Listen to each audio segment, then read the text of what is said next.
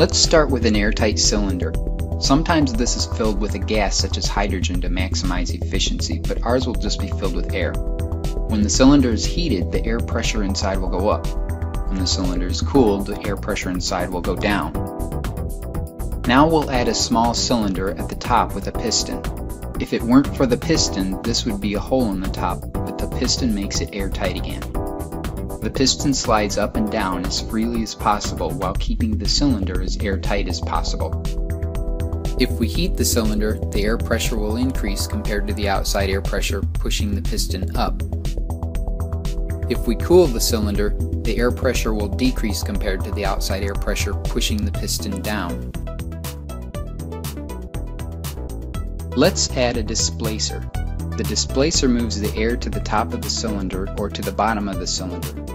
Notice the gap between the outer edge of the displacer and the edge of the cylinder.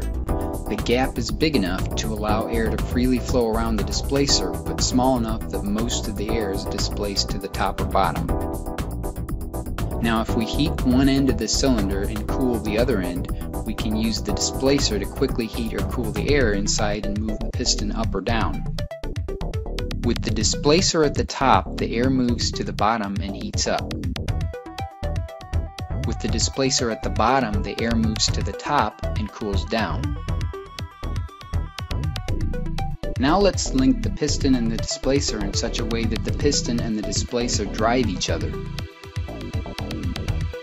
Notice that the displacer is at the top of the cylinder when the piston is at the halfway point. The air is at the bottom of the cylinder, so it will expand and push the piston up.